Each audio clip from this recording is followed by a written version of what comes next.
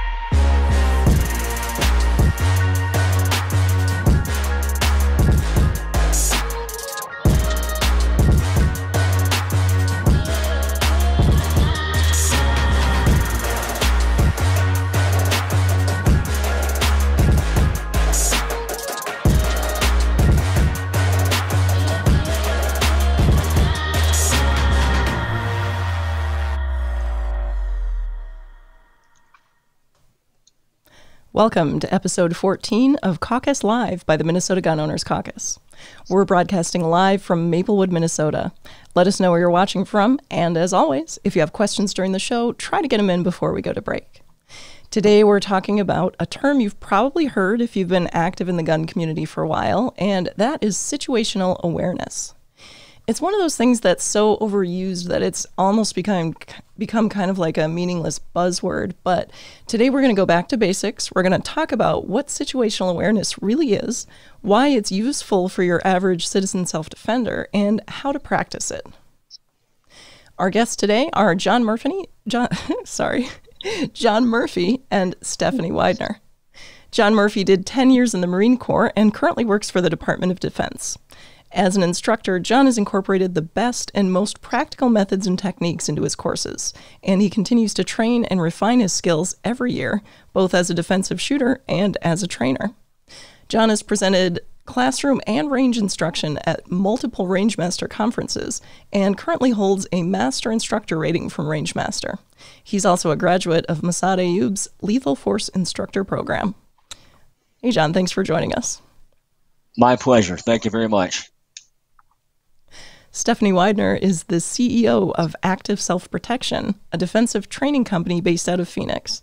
They're best known for their social media arm, where they analyze self-defense encounters for basic principles and lessons learned.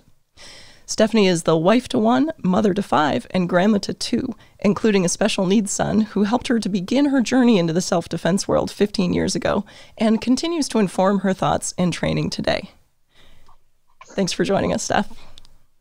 I'm so happy to be here, Sarah. Thanks for having me. All right, so let's jump right into the good stuff here. So let's talk situational awareness. So to start with, how would you define situational awareness? Let's start with you on that one, John. What do you think? Well, I'll default to my mentor, Tom Givens. The executive summary would be who is around me and what they are doing. Now, to that, I would add a more holistic view, and where is this taking place? Obviously, the rules in a biker bar would be different than rules in a gentleman's drinking club. And what we're looking for, we want to become more attuned to what doesn't belong in that particular environment at that time. What behavior is not contextual? Gotcha. So it sounds like you're kind of saying situational awareness is a flexible thing, kind of like a fluid thing. That'd be a fine summation. There are certain basic principles. Obviously, you have to be head up and cognizant of who is doing what. But I think it's very much going to be where you are and what's going on around you as a normal ebb and flow of life. Gotcha. All right, Steph, do you have anything to add to that? Yeah, I think that a lot of time the Second Amendment or self-defense community tends to use it as I mean, it means to be situationally aware, obviously, but then I think we take it to me to have a broader meaning of to be aware of developing threats around you, which I think it's, the term situational awareness is actually too broad to contain what we mean precisely. I think you have to be aware of not only the situation that you're in, but also some personal awareness, some environmental awareness, all of these things. And we tend to use this like catch-all term of situational awareness to mean all of that. But I'm not sure it does a great job of conveying exactly what we intend it to, which is being aware of what's going on around you, who's around you, developing threats or maybe interesting things you might want to be a part of. So I don't know, like you were saying at the beginning, it's kind of an odd buzzword term that I'm not sure conveys what we really intend it to mean sometimes. Yeah, I kind of get that impression too, especially after, like the more classes I take and the more training I get and the more I learn, the more I kind of think that it's one of those terms that's really broadly like abused almost, because, people will see, for example, like active self-protection. They do a ton of like surveillance videos of like actual crimes that have been committed against people. And a lot of times you'll hear people say, well, they should have just had better situational awareness and this never would have happened. But I feel like that's almost an unrealistic like way to think of it, because you're not really like living your entire life like this, right? So like for sure. What is, I guess I'm curious, like, how does good situational awareness change your habits? Like, does it mean you have to live like a Navy SEAL, or is there anything, kind of like a normal person can do? Steph, let's start with you on that one. Okay. I think on one level, it doesn't matter if it requires you to live like a Navy SEAL 100% of the time, because you cannot do that. You cannot live in this heightened state of awareness all the time and actually live this life worth living, which is something we spend a lot of time talking about, at least among my friends, that yes, we want to do some risk mitigation and assessment, but we also want to live. And if I'm in this constant state of watching for something that might hurt me, I'm not going to be able to do that either. So yeah, I guess it doesn't matter if that's the requirement, you can't do it. But what we can do is maybe if we remove that, high-speed term that sounds a lot cooler than, hey, just be present in the moment, or maybe pay attention to what's going on around you, I think that conveys a little bit closer to the meaning and the lesson that we're trying to show people. Just be present in that moment, be paying attention to what John was talking about, things that aren't quite right contextually, someone that might be paying a little bit too much attention to you, that sort of thing. And it doesn't require you being in this hyper-vigilant, never letting your back down, never turning your back to anyone or anything mentality. Yeah, that makes a lot of sense to me. And it does kind of tie into what John was saying too, is like, maybe you're not alert to everything. Like, you're not the dog that barks at the mailman and, the plastic bag and then the other dog, but maybe you're more alert to things that are different or out of place. So, I think that's maybe one way to think of it, to kind of reduce the amount of stimulus you need to respond to. John, what do you think of that? Mm-hmm. I think that was an excellent summation. And your point, well, let me back up a bit. Much of this is derived from military speak. We've all heard of Cooper's colors: condition white, yellow, orange, and red. And then they've had others. There's mauve and chartreuse now, or whatever. And fighter pilots, I think, initiated the term situational awareness. They would describe someone as, he had good SA in a dogfight. If he's turning left and right and he's avoiding guys and shooting down other guys, they would say he had good SA. That is not our context remotely. There are certain indicators and clues that we need to be plugged into, the absence of which, or the addition of which, in any situation, are things that should make our dog bark, as it were. And I'll inject one more thing. The best situational awareness in the world is worthless without the will and capacity to act upon that information. Yeah, okay. So that also makes sense to me. So it's not just like, what did you notice in your environment, but it's like, how are you going to respond to that and what are you going to do about it? All right. So real quick, I want to give a quick shout out to Andrew in Taylor's Falls, because Andrew has watched, I think, every single show, and I feel like we need like some awards for our viewers, because they ask great questions. And we really appreciate having you guys, and Andrew especially. Thanks for being with us from the beginning, and thanks for sticking with us. But to get back into our topic here before we stray too far, so in your opinion, and John, we'll pick on you again for this one, what kind of problems does your typical civilian self-defender need to be aware of and be prepared for? The typical self-defender needs to be first cognizant of their ego. It's a common saying of they're not aware of what they're projecting quite frequently. Manners of dress, speech, association, what have you. The first part of any problem is, well, any potential problem is going to be them. And I think people need to come to that realization that they are part of that equation. And Steph, anything to add to that? I think one of the biggest things that people face, and I know this is something I fought through for years and continue to fight through, is I don't think we understand violent criminal actors very well, to borrow a term from the late William April. We tend to project our own intentions and desires onto other people and assume because I wouldn't do something or I would do something that this other person would or wouldn't do that as well. And it's really difficult for us to make that leap and understand that no, there are people that are radically different and are willing to they value and judge actions and risk reward a whole lot differently than you do. And I think that is a really difficult leap for a lot of good-hearted people. Yeah, I was fortunate enough to take one class with the late Dr. April, yeah. And one of the things he said in class that really stuck with me is they are not like you, and yes. you can't assume that because you would never act in this way, that a criminal would never act right. in this way. It's like a totally different way of looking at the world, and it's definitely worth understanding better. Yeah, I was fortunate enough to take a class as well, and that was, just a huge takeaway on that for me. And on one level, it makes sense mentally, but I find myself that my heart has a hard time understanding that sometimes. So I really try to fight through that, and I think that's probably something a lot of people struggle with.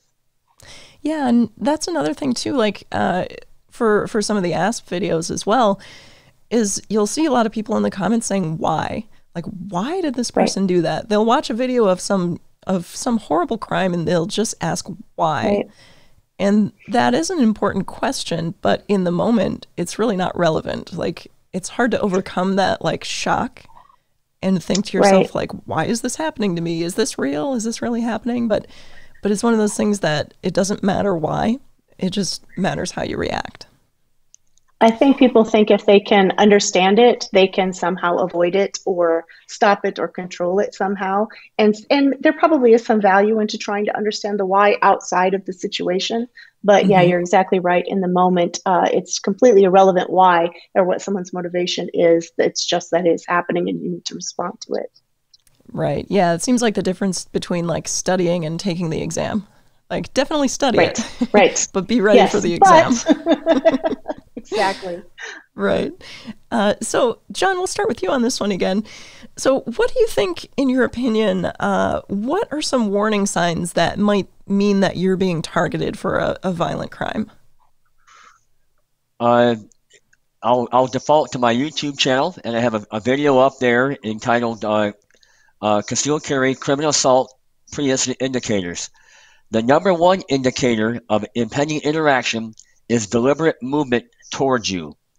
It could be past a barrier. They orient on you in a manner in order to achieve proximity, which they will achieve either by negotiation or just by absolute direct motion and force. That is the number one indicator of an impending interaction. Now, what that can turn into, it can be any number of things. It could be just a shakedown. If you are an adherent of Craig Douglas's Managing Unknown Contacts muck, and I would highly recommend that portion of his curriculum to anyone. If you get that, hey man, would you stay right there, and that person disregards your request, I'm fine with saying that movement is eloquent communication, and they're conveying to you all you need to know about their, if not their capability, but certainly their intent. They mean to close the gap with you. So if I'm just walking down the street and somebody approaches me and I see them orient to me and look at me and move directly towards me, that's like a red flag. Huge red flag, and you might get something like this. Let me see if I can do it with a timed lag here.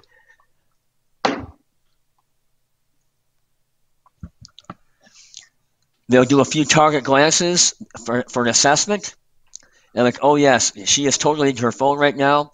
I mean, when you take into account that this will be his 45th armed robbery or assault or whatever, and this is your first. Glances for an assessment. And he has a certain template in his mind, and this person has a template in their mind of what it's supposed to look like. And if you fulfill those criteria, that template, well, then off we go. Okay, so that's kind of like a pre-signal that you are in some trouble here, is if somebody takes the time to kind of just casually pick you out and then glance at you a couple times and then orient towards you. Absolutely. I had an incident some years ago in D.C. I was walking down a sidewalk, and there were two gentlemen in the sidewalk, one facing me, one facing away, and they were having a very loud conversation. The guy facing me nodded his head. His partner did this. And it was movement associated with my arrival onto the scene, which is another huge indicator. Like, that was nonverbal communication, like, okay, here he comes. And then, yep, I got him. And we're default to William April again. I engaged in what he referred to as heuristic completion. And that was, I kept walking down the sidewalk, knowing full well what it was because, well, I was young and foolish then. So that's kind of like when you walk into a room and all of a sudden everybody stops talking and you know they were talking about you. About you. Okay, so that's kind of a feeling that most people are familiar with. So maybe that's a way to kind of conceptualize what that might look like.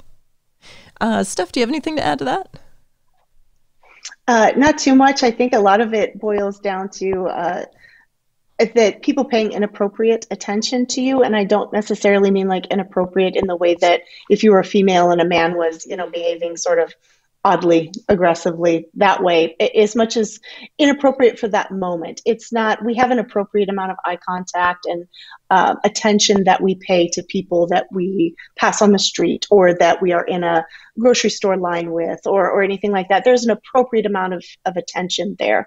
And if someone is paying, way more attention than that or not enough attention or just behaving oddly, there may be an absolutely wonderful good reason why they are doing that. It also is an indication that there's a problem. It's those types of, to pick up on what John was saying before, things that are out of context, out of ordinary, things that make you wonder why that is. Our brain looks for patterns and things to be the way they are supposed to be. When they are not that way, you should at least start to get curious and wonder why. Pay a little more attention yourself and start to dig into it. Maybe you realize that person was maybe just kind of spacing out and didn't realize they were looking at me that long as we passed by, but you don't really pay any penalties for paying more attention and digging a little bit deeper. You may pay a pretty high penalty if you don't get a little more curious about why it's happening. Gotcha. Yeah, I got that. All right.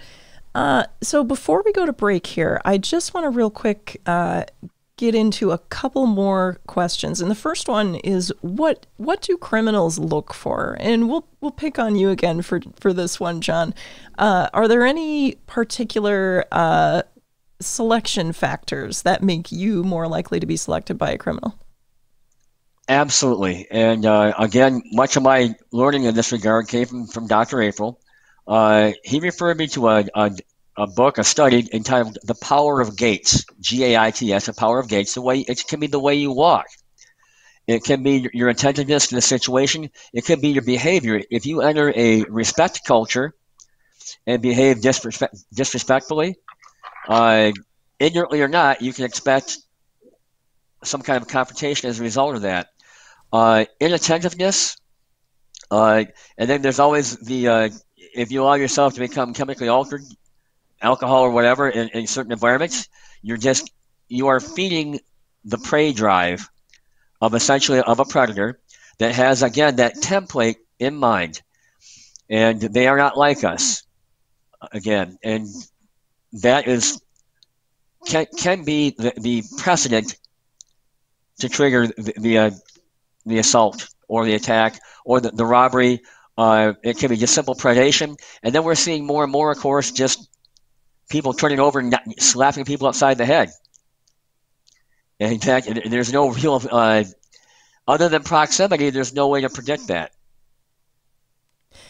And I'm going to combine these questions a little bit for you, Stephanie. So for one, what do criminals look for? And then you have a little different area of expertise on this, and I'm really curious what your perspective is. So what do criminals look for? And then what if you or somebody you love has a disability or a special need? So there's maybe something about you that you can't control.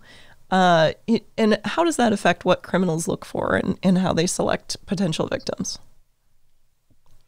I think you can boil down a lot of what they're looking for to a risk versus reward type of equation, and they may run that quite a bit different than you can.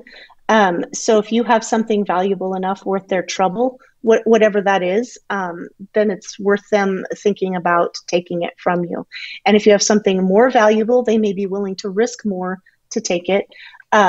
So a lot of times people think something like a openly carried gun might be a deterrent, and for some people it might be. For others it might be, oh, that's a very expensive, valuable item that it is worth me risking more to get. You just don't know how they're going to run that equation. So I think that's what they're looking for, an appropriate reward worth what they are willing to risk for it. So yes, I have a son who will likely be in my care for the rest of my life, certainly.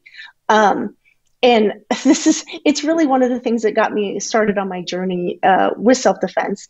But one, I realized very quickly when we were kind of being interviewed by someone that I suspect was interested in robbing us if they could.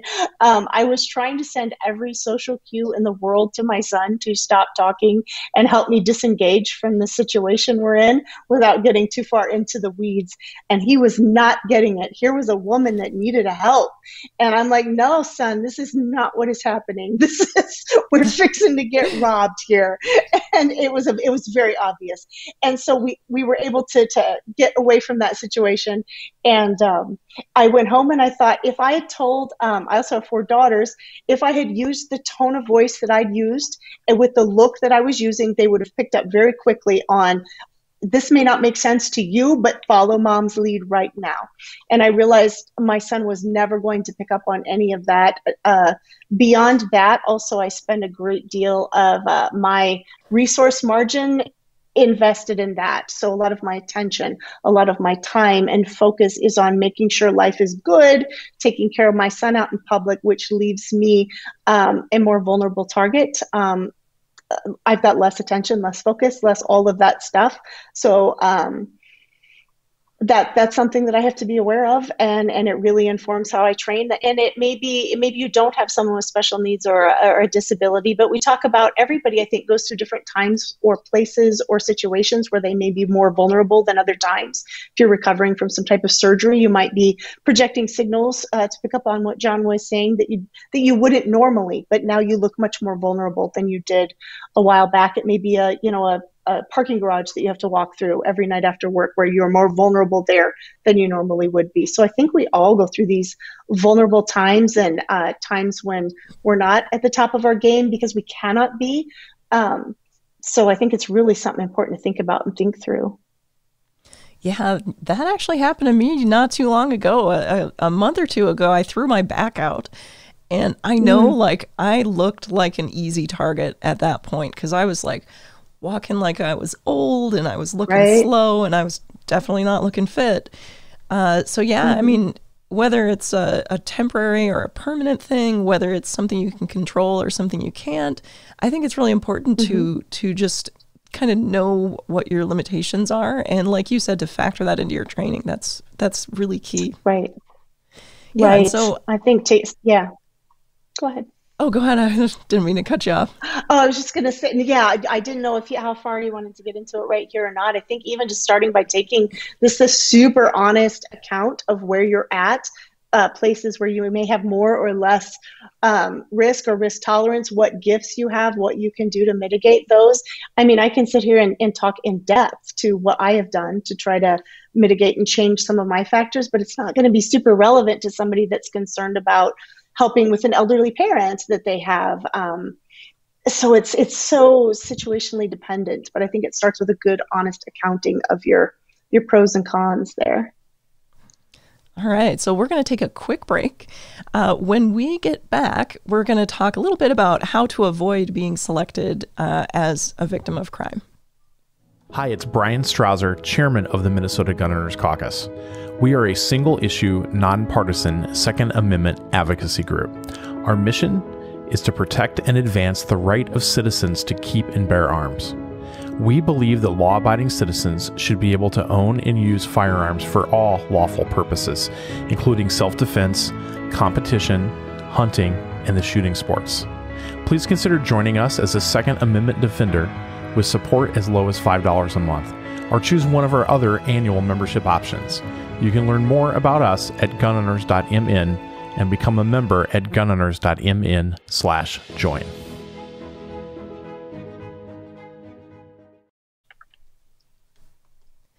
Welcome back to Caucus Live by the Minnesota Gun Owners Caucus. We're talking to Stephanie Widener of Active Self-Protection and John Murphy of FPF Training. So we just talked a little bit about the warning signs of violent crime and some of the factors that affect victim selection. So up next, we're going to talk a little bit about what you can do to avoid being targeted for a crime. So let's start with you this time, Steph. We haven't picked on you nearly enough. So what are some things you can do in your daily life to avoid being selected for a crime?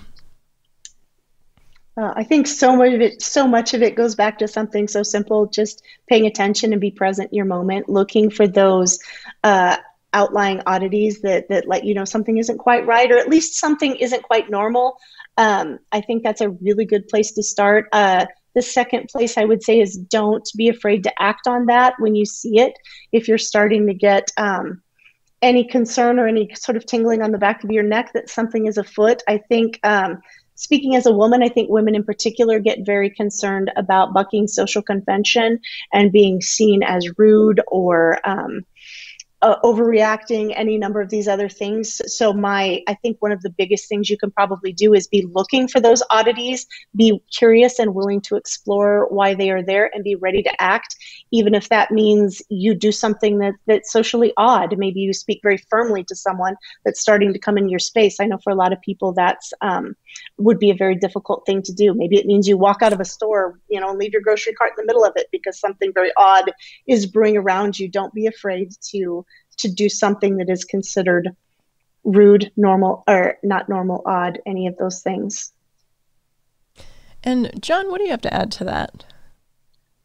I would add further along that line, general demeanor. Stephanie spoke earlier about the risk-benefit analysis equation. Well, they've got one. They do. And we need to move that needle one way our way. And we can do that by having our head up, looking around, giving an acknowledgement, verbal, I see you. You're not going to surprise me. This is not going to go the way you might think. And you should look elsewhere. It's all in courage and, again, the power of gates. So that's kind of a proactive thing you can do, just to acknowledge, like, okay, I see you. And you might Sarah, get me. could I pick up on that? Yeah, go ahead. What John said was so brilliant, and I just wanted to expand on it a little bit because I think it's something that women sort of instinctively don't do. I think we're worried that there's some sort of signal when we look at someone that we consider as a threat that we're inviting conversation or we're inviting attention. So if you want the waiter's attention, you look at them. And so we see it in a lot of videos, actually, when women realize they are being targeted, the first thing they often do is look down and away. And I think they're doing that just to sort of say, I don't want to communicate. I don't want to invite any interaction at all. And what John said, I think, is exactly right. You're not trying to be disrespectful or challenging or anything like that. You're just simply trying to say, I see you. And I think it also sends the message, I also don't behave in a way that every other person does. You were expecting me to look down and away. I did not. And so now I'm a little more unpredictable to you. You may want to go on to somebody that's going to behave a little more predictably. Yeah, so that could change their risk calculus a little bit, just something as simple as a direct look. Mm-hmm. Yeah, that's really interesting. And, you know, I do know exactly what you mean on that, because as a female, if I sense that there is a male looking directly at me, a lot of times I will like deliberately not look at them because I don't want them to take my eye contact as like an invitation, or like that I'm trying to flirt with them, or that I'm open to being hit on, which I'm most definitely not. Yep. So it is kind of like a habitual. We see that all the time. Yeah, mm-hmm. it's like a habitual avoidance of direct eye contact. I think so. And I mean, we've noticed it over and over again on videos. Even there's one I'm thinking of in particular, that male police officer, and it was a very obvious threat. She obviously saw it, but then she immediately was down and away. And that was the moment that he chose to kind of come in. And I thought, I think we're just kind of programmed that's just our signal to people. I don't want any part of this. I don't want a conversation with you. And I mean, you're probably as aware as I am, if a guy is trying to see if you are open to flirting and you meet that eye contact, then you've got that. That's the signal. Let's start talking. So I suppose there's a way to balance it. But even with anything, just being aware of the fact that if you're seeing something that's more threatening, I think it's really, really good to just acknowledge, I see you and I'm not like everybody else. Yeah, that's really good. I like that a lot, because it's like, all right, I see you, and you might still get me, but at least I see you coming. Mm-hmm. And, you know, I suppose the other way to look at it, so like a criminal has a risk calculus when they decide to target you, and you also have a risk calculus when you decide what to do about their actions. So I think for me, after, you know, what you said was just really spot on, I think. For me, that changes my risk calculus a little bit, because if I make eye contact and I'm wrong, then all I have to deal with is being hit on and saying no thanks. But if I make eye contact and I'm right, and they were trying to target me, and then that potentially avoids an attack, yeah, that's definitely like the better option there, it seems like. Mm-hmm. Yeah, I think so. I mean, like, that's kind of where it comes down to what I do in my choices. I think if nothing else, it sends I'm a little bit different, and you're going to have to decide if you're willing to risk my unpredictability. I might just be a grandma or whatever, but I might be an awful lot of trouble for you too. Yeah, you got to work for it. And John, you look like you have something to add. Stephanie is talking about injecting a question mark into the equation. I am departing from your script, because this is a whole different play. Oh yeah, go for so, it. What I'm saying, you are communicating that he has a script, this person has a script for whatever purpose, and you are now going to depart this script. I would also caution to avoid the wolf stare. In some cultures, that can become very much a challenge, and then you are exacerbating your problem with that look. Yeah, and can you elaborate a little bit what you mean by the wolf stare? Just the stare down, like, yeah, man, let's do it. You know, what do you want? You want some of this? Huh? You want some of this? Huh? Gotcha. And that can become very challenging. And then you have just strummed what I call the first chord in dueling banjos. Got it. I'm not going to go on that whole movie, but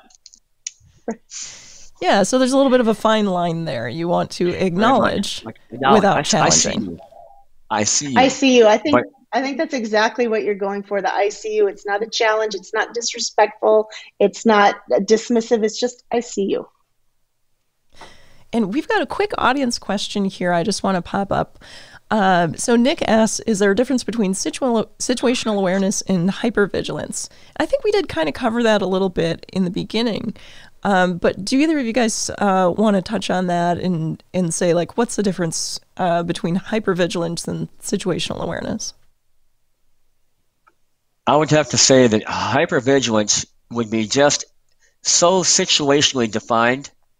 There would have to be a number of indicators going our way.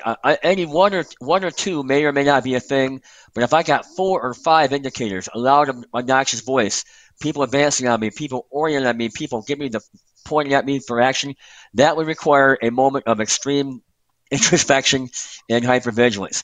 But as for maintaining that level of alertness throughout, we're back to the gun store talk of I'm always in condition yellow. And inevitably, that's someone who is open carrying that will turn his back on somebody and that can just get that pistol snatched. But it's situationally appropriate, but it's very difficult to maintain for any period of time.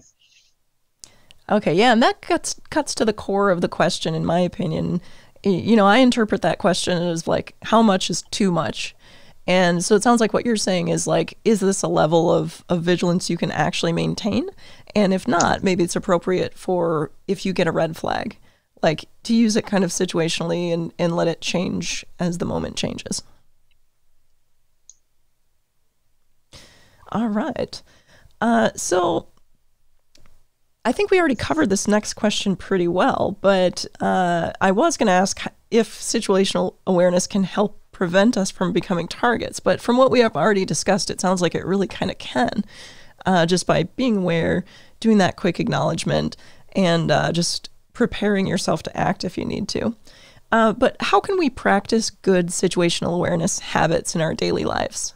Stephanie, let's start with you on this one. I think the answer is so simple, it's almost kind of deceptive. Just paying attention and being engaged and curious about the world around you.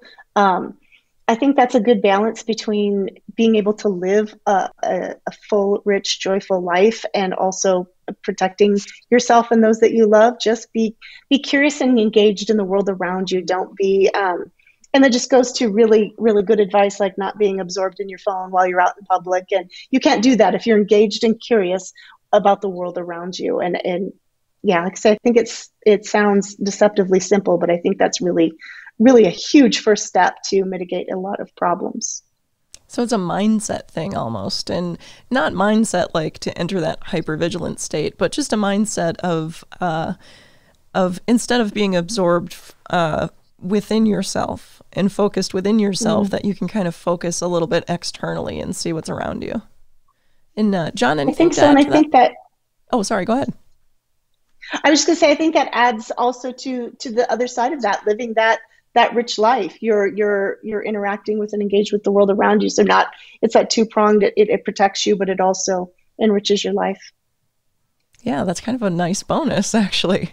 Mm-hmm. Yeah, and John, what do you think? Well, Stephanie's point, you'll catch that odd rainbow this way, which is kind of a cool thing. But the ability to zoom in, I'm guilty as anybody else. I'm in a restaurant and I'll be doing the thing. Yeah. But I've got the discipline. I've got the discipline to occasionally do what I call it a periscope check, just to make sure that the ebb and flow. I mean, we've all been in restaurants. We know what it's supposed to look like. We know what it's supposed to sound like. We know how people are supposed to interact in those environments. But you got to have that discipline to break away, get out of that massive Facebook argument over 9mm versus 45 or what have you, and then look around. One of my heroes, Joe Foss, he's a World War II fighter pilot. He got shot down. He shot down a plane, then he got shot down himself, and he crash landed, and he got out of his airplane, and he said, looking around is a healthy habit. It doesn't cost nothing. That's good. That's really good. Yeah, interesting man. For me, kind of one of the ways I approach this mindset thing, because I'm like just a little bit of a hippie, and I like things like yoga and meditation and stuff like that.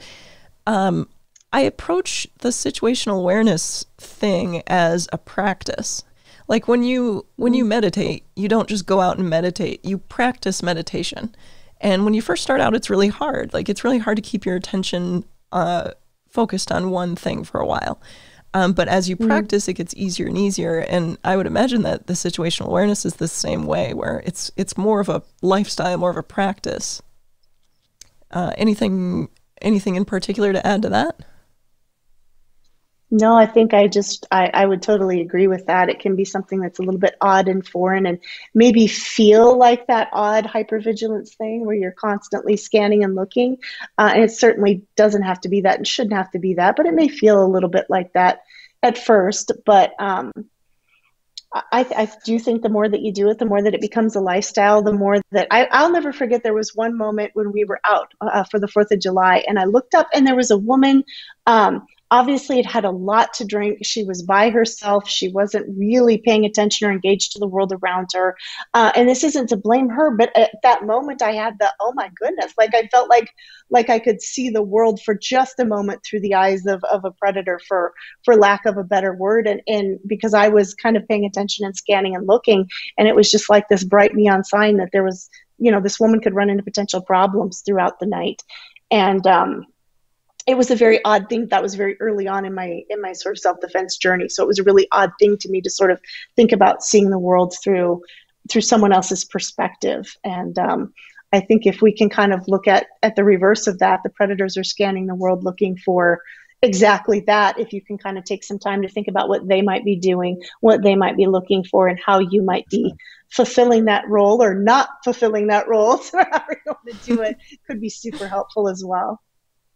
And, just to circle back to the thing about hypervigilance, like how much is too much? I think there's an association with situational awareness and like an anxious state. And I just want to be really clear that that's not how I think of it. I don't think of it as an anxious state. I think of it a little bit more as like there's like a concept in like yoga and horseback riding. There's a concept of soft focus, where you're not hard focused on a certain thing, but you're just kind of softly aware of everything around you. And that's not an anxious state. John, you looked like you had something to add. Let me pick on you for a minute here. You're going full screen. Think about what you're projecting when you are in an anxious state. Those furtive glances around, that is an indicator of extreme discomfort, unease, and might actually be the signal that a criminal predator is looking to find, like, oh, what's this guy's problem? Maybe I should walk over there and find out. And then by doing these furtive looks, these moves around, it just kind of your body posture and what you are transmitting. There are people receiving all the time. Yeah, that calm focus seems like such an asset. Versus when I think of like hypervigilance, I think of like, the quick darting glances, like you said. But yeah, that calm, like soft awareness, like you're aware of what's in your peripheral vision and you're aware of what's in front of you and you're listening, and you're kind of using all of your senses at once. That's actually like a really nice and enriching way to be. And it's very pleasant. So I think this is actually kind of a good life move for people too, if they're able to access that state.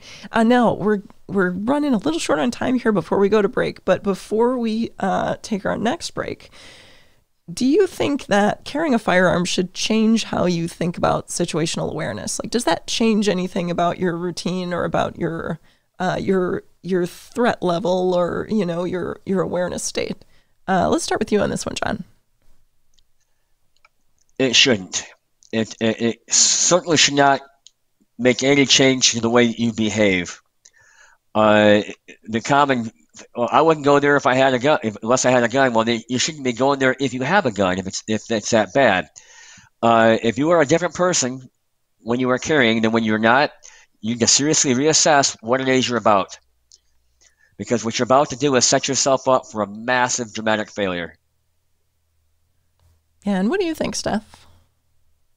I agree with him 100%. I think not only should you not be behaving differently when you have a gun, you should still be doing, the situational awareness, being curious, engaging in life, whether or not you have a gun. You should be doing some sort of threat assessment when you see things kind of that are a little bit awry in your world, whether or not you have a gun. A gun is a tool that can make that solving certain problems easier if that problem happens to come up, but it certainly shouldn't change anything on the living life part of the equation. Well, thank you for that. We're going to take a quick break here. Stick around, because when we come back, we're going to talk about how to train your peripheral firearm skills, such as situational awareness, and also some other things that will help enhance your personal safety. The Minnesota Gun Owners Caucus is a single-issue, nonpartisan Second Amendment advocacy group. Our mission is to protect and advance the rights of citizens to keep and bear arms. We believe that law-abiding citizens should be able to own and use firearms for all lawful purposes, including self-defense, competition, hunting, and shooting sports. Please consider becoming a Second Amendment defender with support as low as $5 a month. You can learn more at gunowners.mn/join. Welcome back to Caucus Live by the Minnesota Gun Owners Caucus. Today we're talking to John Murphy and Stephanie Widener about situational awareness. So we talked a little bit before the break about kind of some different perspectives and philosophies on situational awareness and how to live your life. So next I want to talk a little bit more about practical stuff. So like, how do you train for it and how do you get better at it? So in your opinion, Stephanie, we'll start with you on this one. How can a person build situational awareness skills? I think it picks up really well on what you were talking about before. Start by just practicing. Start by just being aware, learning how to identify what is the baseline in the environment that you're in. Like John talked about earlier, we all know what people act like in a restaurant. We all know they might act this way in a less crowded restaurant and this way in a more crowded, fancier restaurant. But we all have an idea what that baseline is. We all have an idea what type of clothes people should be wearing. Nobody's going to be wearing, a wool overcoat in 100-degree weather. If they are, maybe try to figure that out. So I think some of just that, being aware of what deviations from baseline are and being willing to act on them. I find myself trying to be assertive in things where I don't even necessarily have to be, but perhaps maybe drawing more firm boundaries than I need to at different times when interacting with the public, just to practice that. It's not comfortable or easy for me to do that. I'm a pretty nice, accommodating person, and I enjoy interacting with people that I don't know. So I will practice kind of drawing those boundaries a little firmer than I might normally, just to kind of get that done. I think that's a few good steps you can take to get along that path. And John, what do you think? You can turn it into something of a game. I know I've got my morning commute and I zone out. And occasionally I'll pull myself out of that zone like, hey, what was the color of the car you just passed? If I can't answer it, then I kind of failed. I was navigating safely, but was I really aware of what was going on? The same thing. What was the color of that guy that just walked past me? What was the color of his shirt? Things of that nature, and you can turn it with the couples game. It can be almost like a slug bug kind of thing. Well, I just dated myself there. Holy cow! Holy cow! And it can become kind of fun. But if you are able at the moment to disengage from being disengaged and hone in and just make it a cycle, right? It goes a long way. And before you commit to a task, let me just throw this out there: loading the car with groceries, moving the kid into the car, what have you. Do a look around and just make sure that you are actually in the normal. Yeah, what you said about checking in kind of reminds me, one of my interests is dog training, and there's something we teach with dogs is just checking in. Like, okay, go sniff that rock over there and then check in with me, and then go do this and check with me, and go do that and check with me. So it seems like kind of a similar process and a similar practice of just training yourself to check in with your surroundings periodically. So what do you think? You know what? Actually, I forgot to do this when we came back. I'm going to do this right now. Where can people find you guys online? Stephanie, where can people find you? You can find us mainly on our YouTube channel, Active Self-Protection. We do after-action reports, lessons learned on different defensive encounters. We post one every single day, sometimes twice a day, 365 days a year. We also have a training channel called Active Self-Protection Extra, where we post shooting and training videos, pistols, rifles. We have legal lessons learned. We try to do something, talk about different things in the industry all throughout. We have a Facebook page. We do different seminars and classes around the country, and we are just getting ready to open registration for our national conference in September just outside of Manhattan, Kansas, which I'm, of course, super excited about, which you were at, Sarah, this last year and the year before. So, yeah, it was great. Yeah. Highly recommend it. Super good. Yeah, and I've noticed a phenomenon where I started watching dash cam videos for a while there, and after watching like a couple hours worth of dash cam accidents, after a while you could predict when the accidents would happen, and you could see like it was just kind of like a subconscious thing, but you could be like, oop, that's going down. And I've noticed a similar effect when watching active self-protection videos, and it's almost like you sensitize yourself to the warning signs just by watching crimes happen. Absolutely. The brain doesn't really know the difference between virtual training. That's why you're able to do like flight simulators and things like that. Why when you watch a roller coaster kind of first person viewpoint on TV or online, you can feel your stomach going because the brain learned. We can learn the lessons that the people in them paid a great deal for, and we can learn them. In fact, we were at Virtual, which is a virtual training 300 degrees thing the other day. We're in the middle of this live simulation, and it was so funny because I found myself watching the action, just analyzing what was happening and trying to find the problem and solve it, which is what I kind of do in my everyday life on the videos, and realize that's kind of what I defaulted to, was figuring out the problem and figuring out how I'm going to solve it in this video environment. So that was pretty funny to see all of that put into play to pretty good effect. So that was a lot of fun. But yeah, I think, and it can help you draw some of the lines in the sand that are really good to figure out where to draw them when you're sitting in your living room, maybe wondering about it. So maybe you have a line in the sand that I'm never going to let anyone take me anywhere. I would rather you kill me in the parking lot rather than take me anywhere. That is a line I have drawn in the sand, and I'm able to draw it in my living room. I don't have to decide that in the parking lot in the moment. And I have several lines like that, and seeing these different encounters, it helps you think through where your lines are. What are you willing to do? What are you willing to protect? What are you going to walk away from? All of these things. I think it's super valuable. Yeah, that's a great perspective. And John, to pick on you again now, that's one of the things that we talked about in your class that I took, which, by the way, was awesome. So if anyone gets a chance to train with John, definitely do that. But yeah, you talked about that as well, like drawing the lines and kind of you called it, I think, pre-need decision-making? Pre-decisions. Pre-decisions. You have to establish boundaries, and you have to recognize that you will have to enforce that boundary. Otherwise, it's not really a boundary. I think I talked about that quite a bit in my video series on my YouTube channel, FPF Training. There's like 10 videos. I flap my jibs for like 4 hours. And that's one of the things that I also emphasize in my class, and I'm out and about, fpftraining.com, and I've got 25 or 26 classes around the country this year. Go to the website, click on the link FPF on the road. You'll see a little icon. I'm coming to your range, very near you, and it's all about taking. One of the questions I think we were going to work on is, what other skills should we have? Well, we need to have skills beyond the gun. We have to be able to stop bleeding.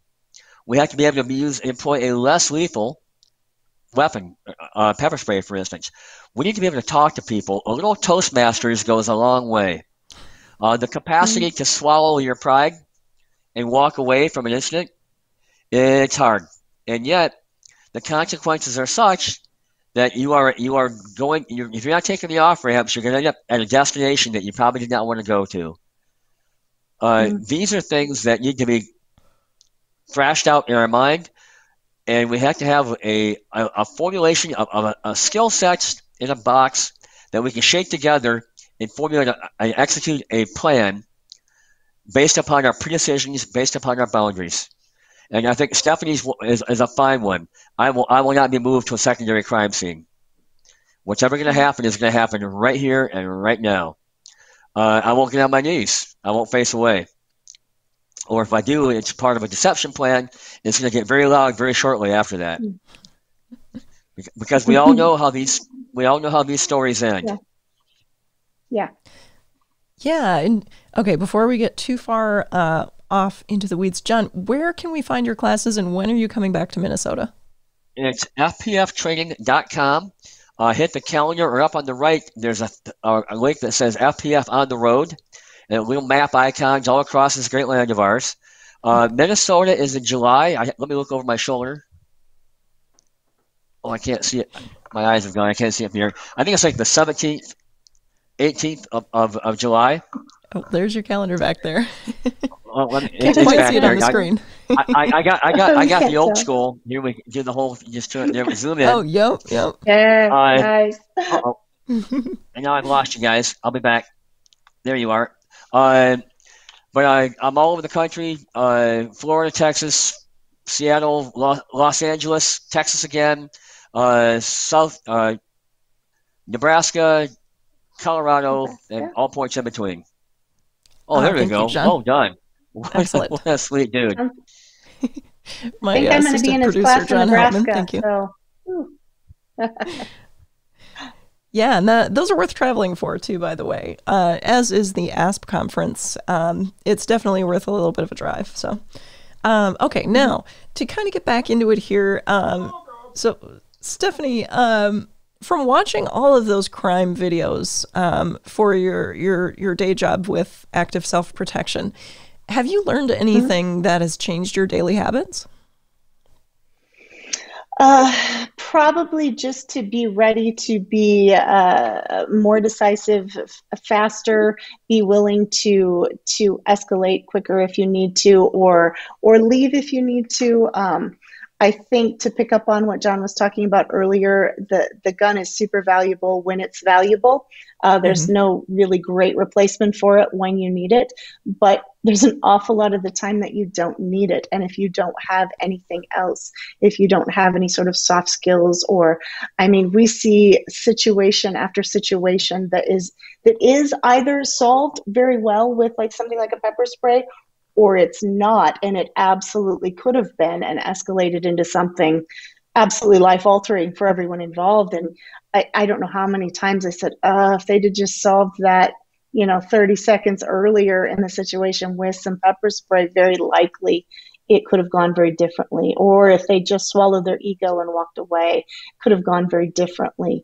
And then we often see our good guy defenders sometimes waiting too long and spending a lot more time reacting than acting. And I think when there's a time to act, you need to act, and you need to act decisively. I would say those are some of my main lessons. Yeah, and that kind of ties into what John was saying earlier about the pre-decision making. John, what do you have to add to that? Well, I would like to reinforce a point Stephanie made earlier about a realistic self-assessment of your skill sets and how that can drive your decision chain. You may have to act sooner. If all you can manage is a 3-second draw stroke or a 4-second pepper spray presentation, well, then that your window is much narrower than somebody else who has more capability. So, and it all comes down to that realistic self-assessment. And you can only get that by capturing metrics. And so we're back to the shot timer, and we're back to force on force. And you actually need to rehearse walking away, too. Yeah, that's a point of what both you and Stephanie said that kind of struck me, too, is that, Stephanie, you were saying that you learned that a lot of people need to act sooner and act, more decisively sooner. And I know for me, knowing my own strengths and weaknesses, that is something that I would need to work on, is acting soon enough. But there might be other people listening that they might be more of like a hair trigger, and they might need to work on slowing down a little bit. So that does kind of tie into that realistic self-assessment, and, see what it is that you need and what it is that will complement your skills the best. And John, I'm also curious. Oh, go ahead. I was just going to say I couldn't agree more. I tend more towards your side of that I would rather, I'm decent with my words. I would rather try to continue to de-escalate something and see if it's possible, probably too long and too far. So that's something that I try to be very aware of in myself, and notice that there's very little penalty for even deploying pepper spray completely incorrectly. At best, you're going to get charged with something like a simple assault, but it's a lower level of force even than any type of physical violence. So I think there's a really good argument for using it very, very soon in the attempt to avoid escalating force, even to hands-on. That's a pretty serious jump with more consequences and repercussions. So I'm like you. I just try to sort of mentally stay in that. Remember that that's a place where I have a weaker spot, and I have to work on that both mentally and in my skill set.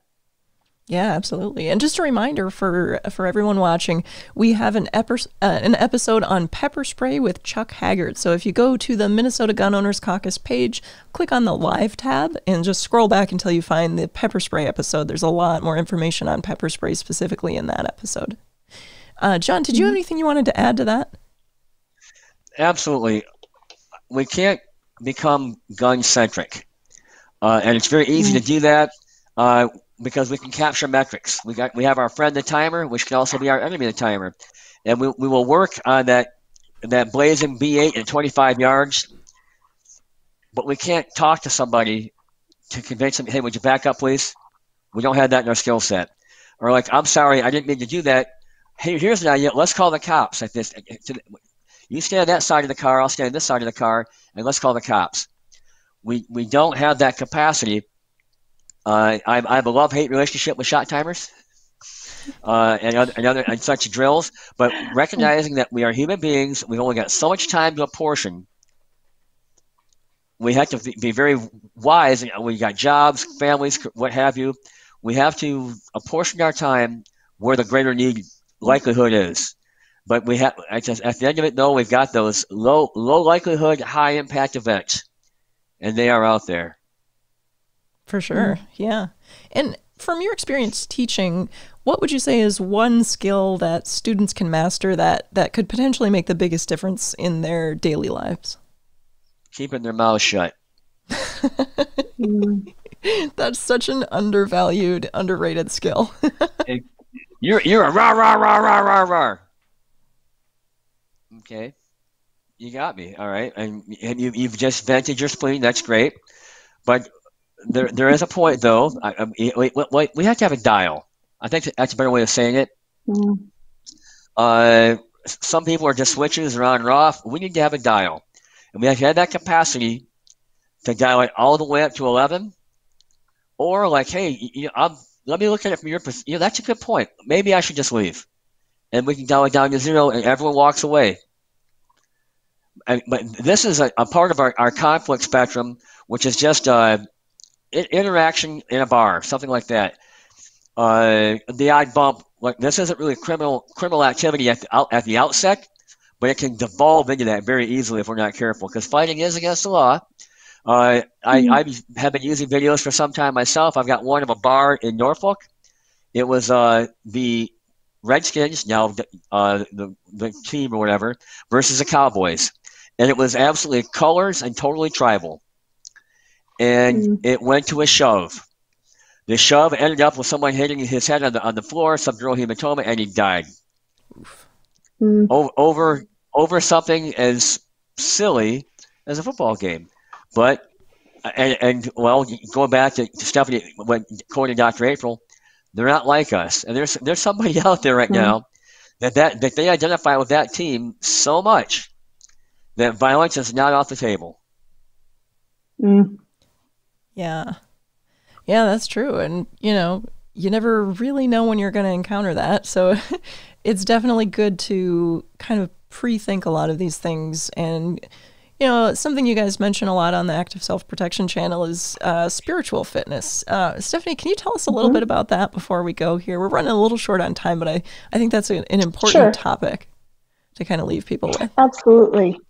Yeah, I think there's several components to it, depending on most of the staff at Active Self-Protection is believers. So for us, that means knowing that we stand okay and our relationship with Jesus is okay, you can take that farther to also mean that your relationships with your family are okay, that you've done what you need to do and said what you need to say, because unfortunately we can do everything that we can to prepare, and there are just unwinnable fights, and there are just lucky happenstances for the bad guy that you can do everything correct and you can still lose, and you need to be mentally, emotionally, spiritually prepared that none of us have today promised. And I think that's a really healthy way to approach all of it. I know it's something a lot of people have difficulty with whenever we present a video that really has sort of an unwinnable scenario.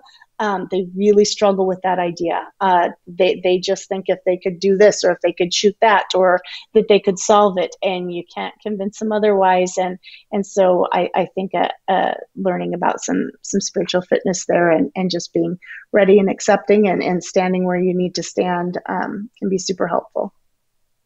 Yeah, I like that a lot. And I'm personally not religious, but I do appreciate the just the concept of being at peace with yourself and being in a good place in your life as best you can. Like, 'cause you can't always control your circumstances, but you know, like maybe I'll finish that unfinished business to the extent that I can, so that I can live a more healthy and constructive life.